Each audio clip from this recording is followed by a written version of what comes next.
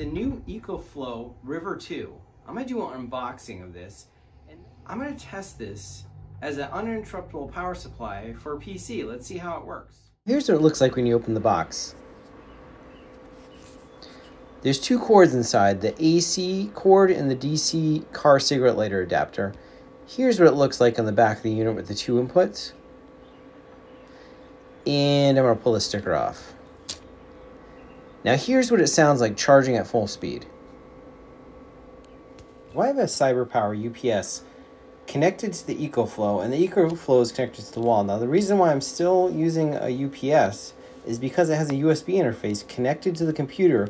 So if the EcoFlow ever shuts down or battery depletes to 0, the CyberPower is going to shut the computer down in a timely manner without crashing. That's important. Okay, so here's the EcoFlow running while it's plugged into the wall. And here it is when the power is cut. 52 minutes of runtime with my computer and monitors. Not bad. Way better than the 13 minutes the UPS had. Here's the EcoFlow noise while it's idle. Now when I unplug the EcoFlow from the wall, the UPS detects a voltage drop for a second and kicks in. Now I think this is a good setup for using an EcoFlow with a computer as a backup UPS or backup power supply. Again, the EcoFlow alone wouldn't be able to shut the computer down in the event of a power outage. Like and subscribe for more videos on Wi-Fi and tech products.